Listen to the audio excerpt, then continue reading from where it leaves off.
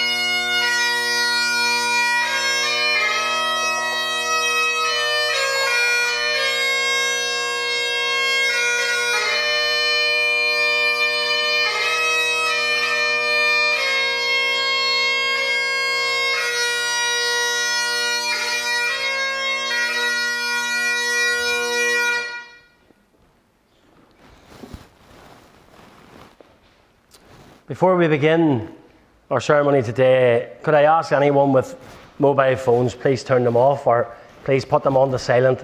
You are welcome to take photographs, but please, if you don't mind, at this point I'm going to check my own, just to make sure too. Whoever does not love does not know God, because God is love. This is how God showed his love among us. He sent his one and only Son into the world that we might live through him.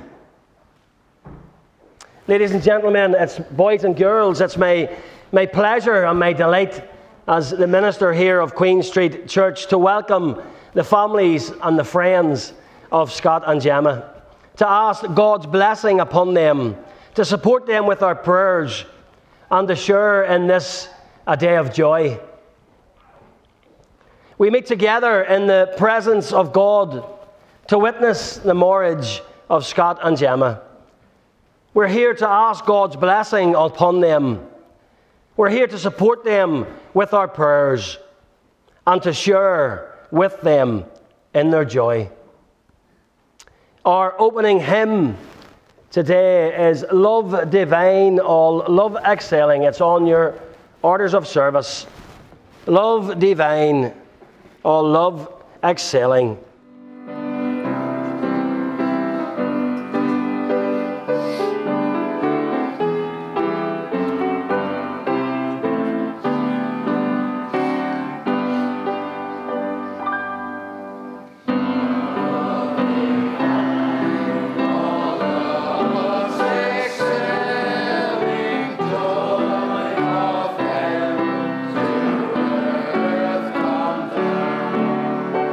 Faith.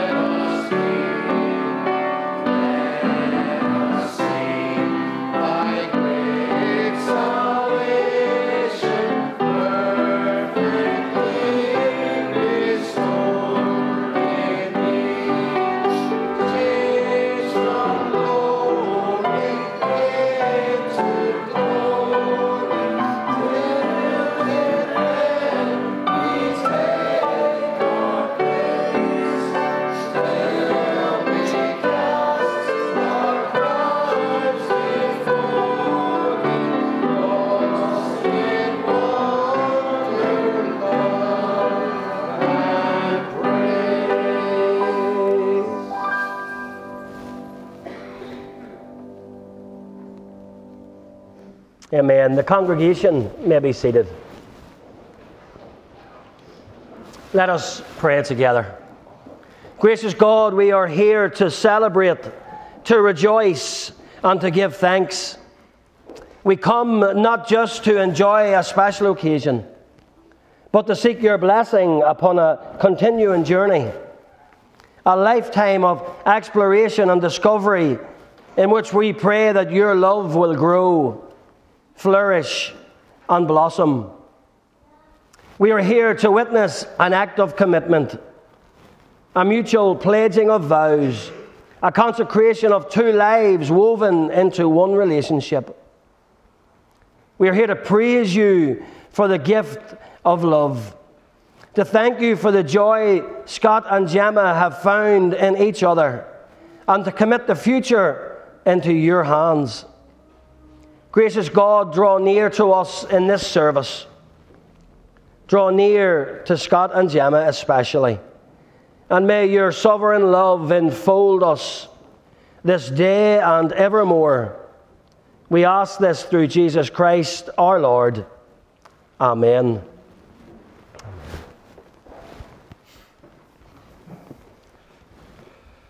So Scott and Gemma, with your family and friends, we thank God for this day, for the gift of marriage. It is the will of God that in marriage, husband and wife should experience a lifelong unity of heart, body and mind. Comfort, companionship, enrichment, encouragement, tenderness and trust. It is the will of God that marriage should be honoured as a way of life in which we may know the security of love and care and grow towards maturity. Through such marriage, children may be nurtured, family life strengthened, and human society enriched. Therefore, no one should enter into this lightly or selfishly, for marriage involves the giving of a man and a woman wholeheartedly to each other.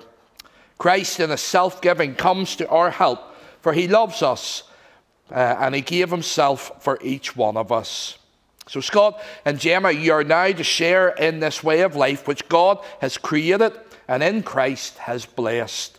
Today we pray, our prayer here today is that the Holy Spirit will guide you and will strengthen you, that you may fulfill God's purposes together for the rest of your lives. So Scott and Gemma are now to make the declarations which the law requires. So first of all, I require and charge you both in the presence of God and of this congregation that if either of you knows anything to prevent you from being married, you do now confess it.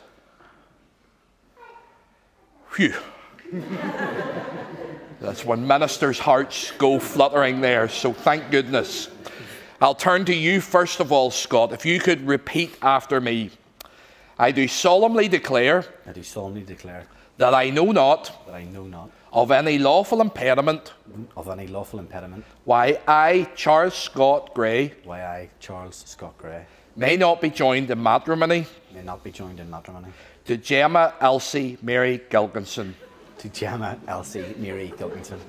We didn't do all the surnames or all the middle names in the rehearsal. We could be here sometime. Okay. Gemma, turning to you now, you repeat after me. I do solemnly declare. I do solemnly declare. That I know not. That I know not. Of any lawful impediment. Of any lawful impediment. Why I, Gemma Elsie Mary Gilkinson. Why I, Gemma Elsie Mary Gilkinson. May not be joined in matrimony. May not be joined in matrimony. To Charles Scott Gray. To Charles Scott Gray. So you have made the declarations required by law. And I ask you now to affirm in the presence of us all your intention to marry each other. So Scott, first of all, and the answer is I am. Scott, are you willing to give yourself in marriage to Gemma? I am. And so will you love her, comfort and honour her, be her companion for all the joys and sorrows of life, and be faithful to her so long as you both shall live? With God's help I will. With God's help I will. And so, Gemma, the same question to you. Gemma, are you willing to give yourself in marriage to Scott? I am. Will you love him, comfort and honour him, be his companion through all the joys and sorrows of life, and be faithful to him as long as you both shall live? With God's help I will. And I'm going to ask the congregation if you could stand again for me. We have a promise, each one of us here today, to make to this couple as well. And so a question for you, and your response again is similar to theirs. With God's help, we will. So I ask you, the family and friends of Scott and Gemma, when you do all in your power to support and encourage them in their marriage. With God's help, we will. Who presents Gemma to be married to Scott? I do. Thank you, Andy. I'm going to ask the congregation to be seated. The bridal party, you can have a seat as well there, and Scott and Gemma.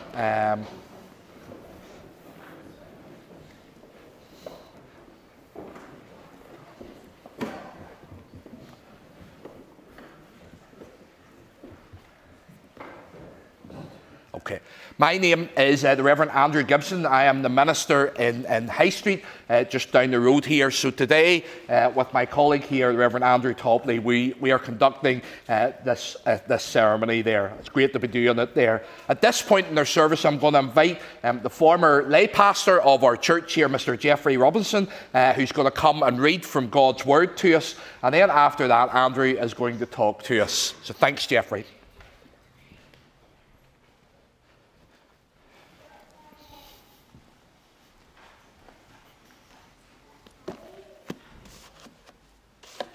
Two years ago, Gemma said to me, could you keep the 21st of October free?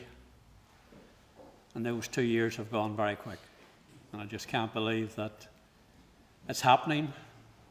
It's lovely to be back in Queen Street again, to see so many people I know and love and care for. And thank you for the invitation for Aaron, my wife, and myself to come here. This is a privilege. 1 Corinthians 13 in the Bible is known as the love chapter. If I speak in the tongues of men and of angels, but have not love, I am only a resounding gong or a clanging cymbal. If I have the gift of prophecy and can fathom all mysteries and all knowledge, and if I have a faith that can move mountains, but have not love, I am nothing. If I give all I possess to the poor and surrender my body to the flames, but have not love, I gain nothing. Love is patient. Love is kind. It does not envy. It does not boast. It is not proud. It is not rude. It is not self-seeking. It is not easily angered. It keeps no record of wrongs. Love does not delight in evil, but rejoices with the truth. It always protects. It always trusts. It always hopes. It always perseveres. Love never fails. But where there are prophecies, they will cease. Where there are tongues, they will be stilled. Where there is knowledge, it will pass away. For we know in part and we prophesy in part. But when perfection comes, the imperfect disappears. When I was a child, I talked like a child. I thought like a child. I reasoned like a child. When I became a man, I put childish ways behind me. Now we see but a poor reflection as in a mirror. Then we shall see face to face. Now I know in part, then I shall know fully, even as I am fully known. And now these three remain: faith, hope, and love. But the greatest of these is love. We thank God for his holy word. Amen.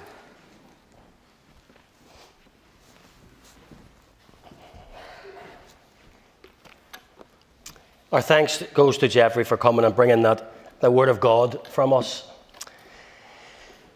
A pastor went to the dentist for a new set of teeth.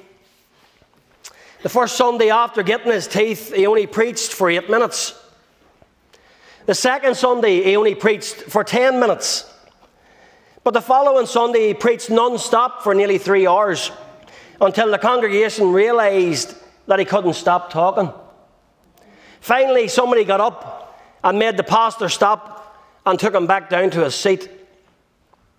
Concerned for his health, they asked him, "Pastor, are you okay? What happened today?" The pastor explained, "Well, the first Sunday with my new teeth, my gums were so sore, I just couldn't preach any longer than 8 minutes. The second Sunday, I felt I could go a little longer, so I went to 10 minutes. He says, "But today I mistakenly put my wife's teeth in and discovered I couldn't shut up." You'll be glad to know today I've got my own teeth in, and I don't plan to keep you too long. Scott and Gemma, we gather with you today to celebrate your new beginning as husband and wife. We start before God and before your family and friends to witness your commitment to each other. Today you declare your love for each other before God, all of these people, and you agree to commit all of yourselves to each other for all time. To make this declaration of your love here today is to recognise that it's a very serious declaration indeed. You see, Genesis, the first book in the Bible, says, "Therefore a man leaves his father and mother and clings to his wife, and they become one flesh." Today you begin a union made by God with vows that you will say before God. 1 Corinthians 13, it's a great text to set before yourselves for your new beginning. It sets out clearly what love is and what it is not. It's important to have such a definition clear in your mind as you begin. This blueprint can be a guide for, let's say, those days in the future when you maybe don't feel so loving. And believe me, those days do come. This is a love that goes at life with a real great passion. A passionate love that made God willing to pursue us, not willing to give up on us no matter how much we disappoint him or try even to ignore him. Such a passionate love is a love given by God that has the strength and the courage to work through all difficulties. This is not this drippy sort of romance novels, sort of movies type love where people abandon their marriage and each other when things get tough. Such love requires you both to work together. A man must leave his father and mother and now be joined to his wife.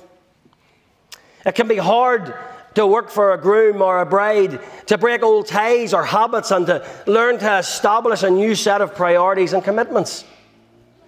And apart from God, everything else now comes second to your marriage. You hear me, Scott? Everything now comes second to your marriage. The Bible tells us that if we have everything but not love, well, then we have nothing. Such a love requires work, especially in those times when you really don't like each other very much.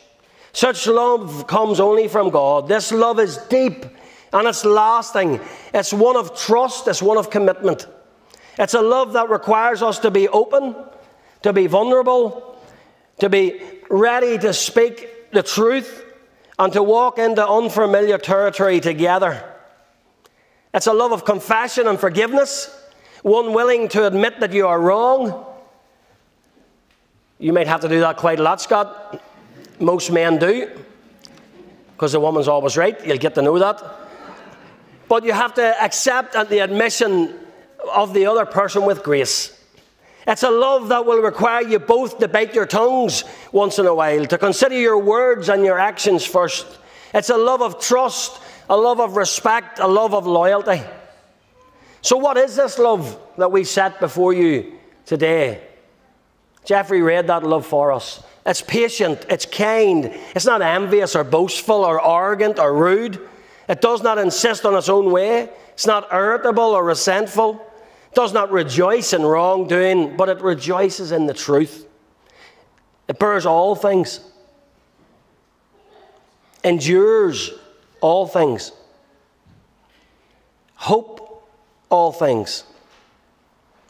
Love never ends. You may think that that sounds very tough, actually impossible. And it is if we try to do it on our own. This love you set before yourselves today is a love that can be achieved only as a gift from God. Such a love has its source in God before whom we gather today. A love that will shower down on you as you seek to live in God's love. It's a passionate love. Passion for each other, passion for life, and a passion for God. Scott and Gemma, could I invite you both today to allow the love of God to create in your marriage such a passion. A passion that gives you the courage and the strength to create a beautiful, God-filled marriage.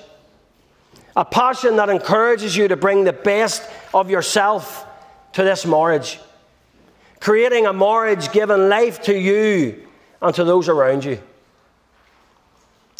May your marriage also have within it a passion for God, the one who gives you the ability of love and to work at love.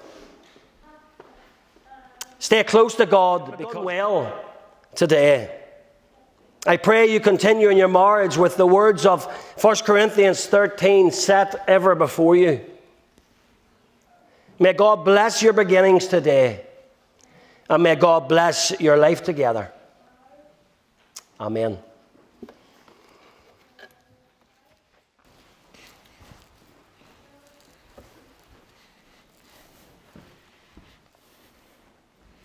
Thank you, Andrew. I'm going to invite the bridal party to come back over and join us.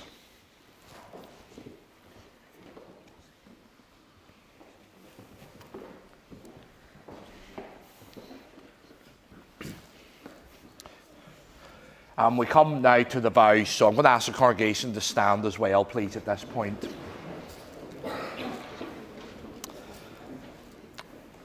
So let's pray first of all. Gracious God, as you have brought Scott and Gemma together in love and trust, enable them through the power of the Holy Spirit to make and keep their vows. Through Jesus Christ our Lord. Amen. Okay, if you turn to face each other there, and then you take your right hand and take Gemma's right hand. Okay. So Scott, turning to you first, again, repeat after me. I call upon these persons here present. I call upon these persons here present. To witness that I, Charles Scott Gray. To witness that I, Charles Scott Gray. Take you, Gemma, Elsie, Mary Gilkinson. Take you, Gemma, Elsie, Mary Gilkinson. To be my wedded wife. To be my wedded wife. For better, for worse. For better, for worse. For richer, for poorer. For richer, for poorer. In sickness and in health. In sickness and in health. To love and to cherish. Love and to cherish. From this day forward. From this day forward. Until we are parted by death. Until we are parted by death. And this is my solemn vow. And this is my solemn vow. Okay. And then, Jim, if you just take Scott's hand in yours. Okay, same again. I call upon these persons here present. I call upon these persons here present. To witness that I, Gemma, Elsie, Mary Gilkinson. To witness that I, Gemma, Elsie, Mary Gilkinson. Take you, Charles Scott Gray. Take you, Charles Scott Gray. To be my wedded husband. To be my wedded husband. For better, for worse. For better, for worse. For richer, for poorer. For richer, for poorer. In sickness and in health. In sickness and in health. To love and to cherish. To love and to cherish. From this day forward. From this day forward. Until we are parted by death. Until we are parted by death. And this is my solemn vow. And this is my solemn vow.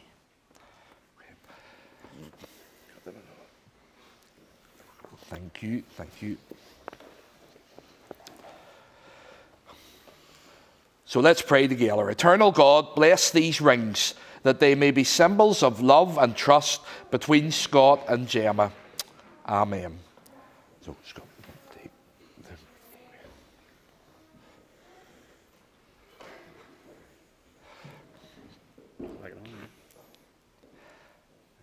Okay, and just if you hold it there. Yep. Okay, so repeat after me. I give you this ring. I give you this ring. As a sign of our marriage. As a sign of our marriage. With my body I honour you. With my body I honour you. All that I am I give to you. All that I am I give to you. And all that I have I share with you. And all that I have I share with you. Within the love of God, Within the love of God, Father, Son, and Holy Spirit. Father, Son, and Holy Spirit.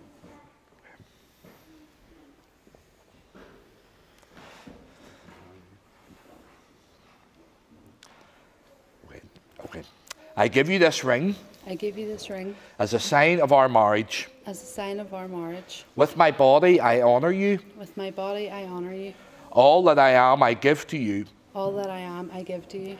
And all that I have I share with you. And all that I have I share with you. Within the love of God, Within the love of God, Father, Son, and Holy Spirit. Father, Son, and Holy Spirit. Okay, if you take your right hands again, there, okay.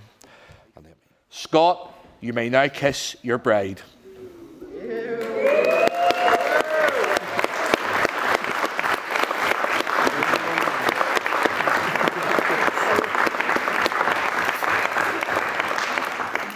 Okay.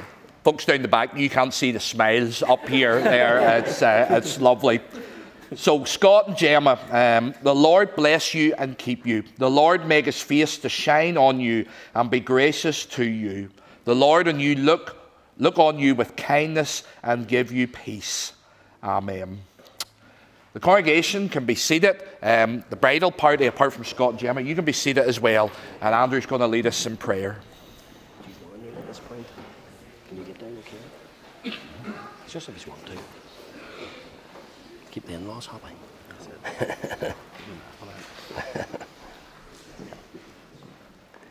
Let us join together as we pray for the newly married couple. God of grace, source of all love, we pray for Scott and Gemma that they may live together in love and faithfulness to the end of their lives. Lord of life, hear us in your love. Enrich their friendship, that each may be for the other a companion in joy and a comforter in sorrow. Help Scott and Gemma to be patient, gentle, and forgiving, that their marriage may reflect Christ's love for all people, and enable them to make their home a place of welcome and friendship, that their life together may be a source of strength to others. Lord of life, hear us in your love. May we who have witnessed these vows today be signs of your love in the world through Jesus Christ our Lord. We say together the prayer that Jesus gave us. Our Father, who art in heaven, hallowed be thy name. Thy kingdom come, thy will be done on earth as it is in heaven. Give us this day our daily bread, and forgive us our trespasses, as we forgive those who trespass against us. And lead us not into temptation, but deliver us from evil. For thine is the kingdom, the power, and the glory, forever and ever. Amen. Amen. You can stand again. If I could, at this point, ask you all to turn again to your order of service. We're going to join together at this point to sing the hymn, O Perfect Love, All Human Thought Transcending. And we will stand as we sing.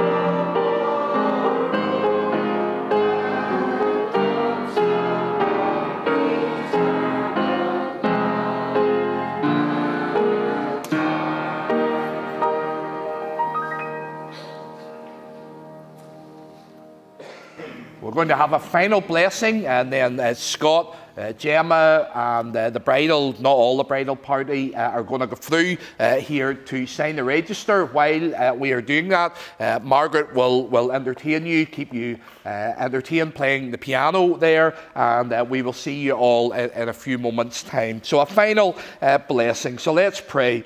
Scott and Gemma, may the grace of God always surround you, enrich your life and nurture your love. May it season your words and shape your actions. May God's grace unite you in times of trial, support you in moments of sorrow, and bring you lasting joy and fulfillment. May the Lord be with you, his hands below, his arms around you, and his spirit within you. And may he lead you this and every day as you travel along life's path. In the name of Christ we ask it. Amen. Okay.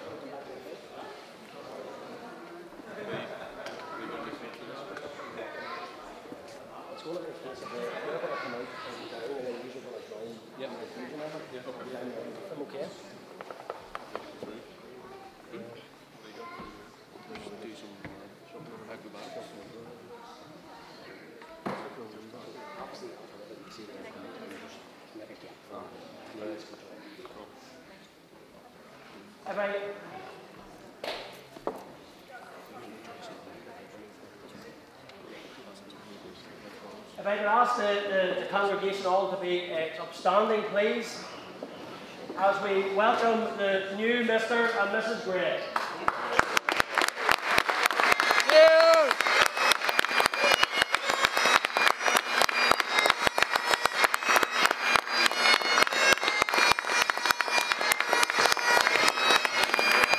Oh, Mary.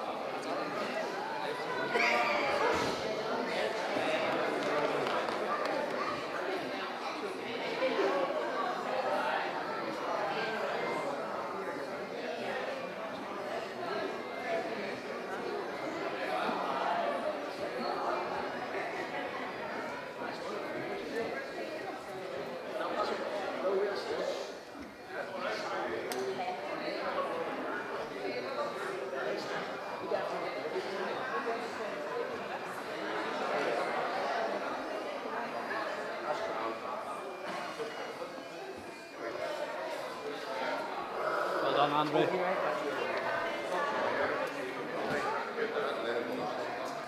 He's just okay. Listen, thank you very much. First of all, it was always you're always like that. Alright. How are you?